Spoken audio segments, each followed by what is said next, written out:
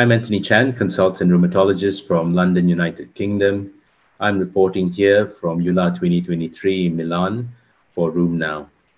One of the areas that we have been looking over the years is the delay to diagnosis in the rheumatic conditions, in particular in axial spondyloarthritis, where there is an 8.5-year delay from symptom onset to diagnosis. And this seems to be universal across the world.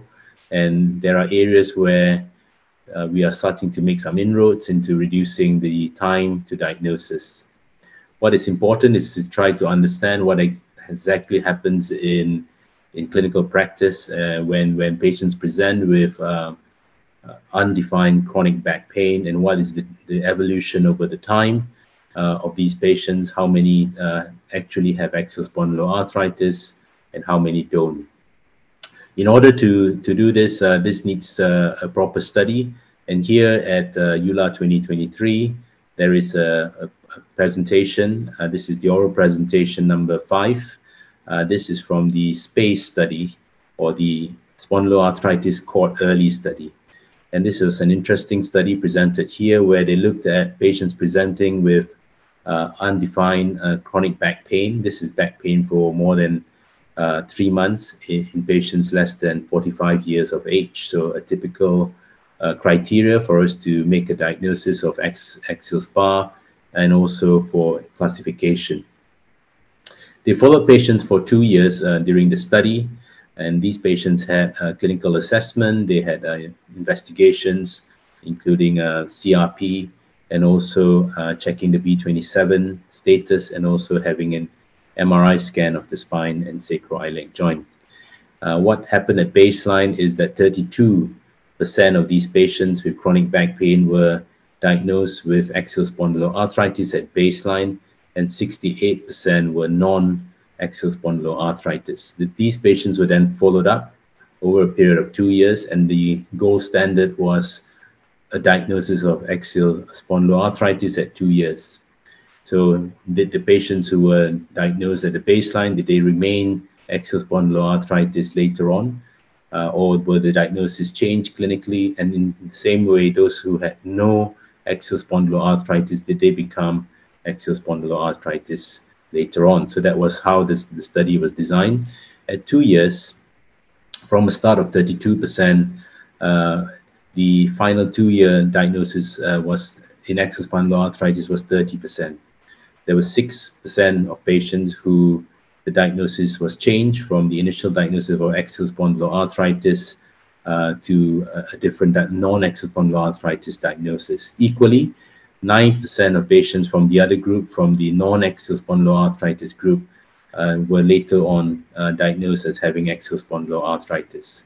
So the overall numbers were 32% at baseline, going to 30% at 2 years for the axial spondyloarthritis group, and in the non-axial spondyloarthritis group, 68% at baseline, going to a drop to 56%, as some of them were later on diagnosed with axial spondyloarthritis.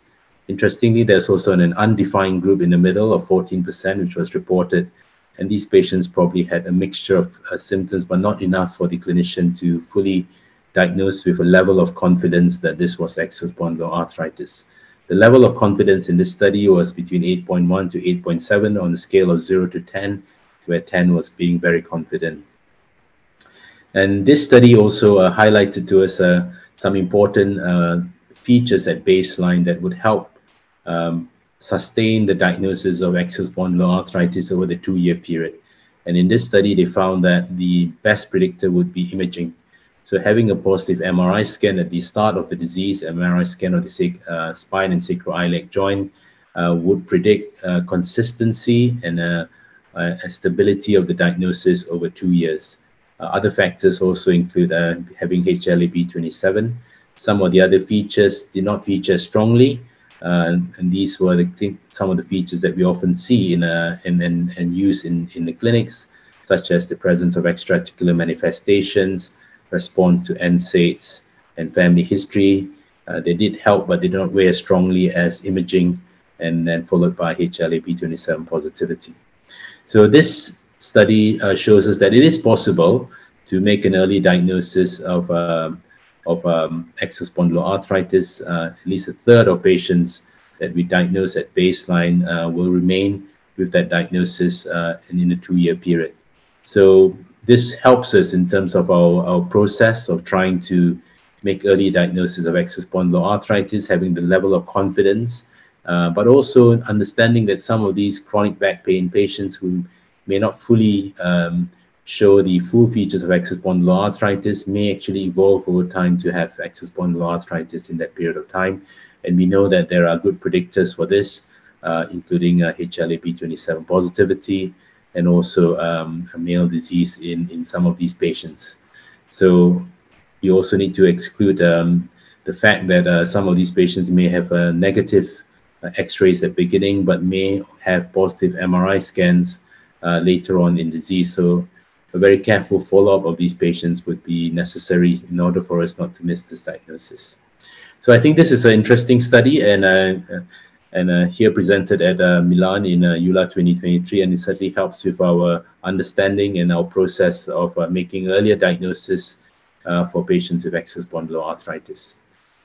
I'm Antoni Chan reporting here for Room Now in Milan at EULAR 2023.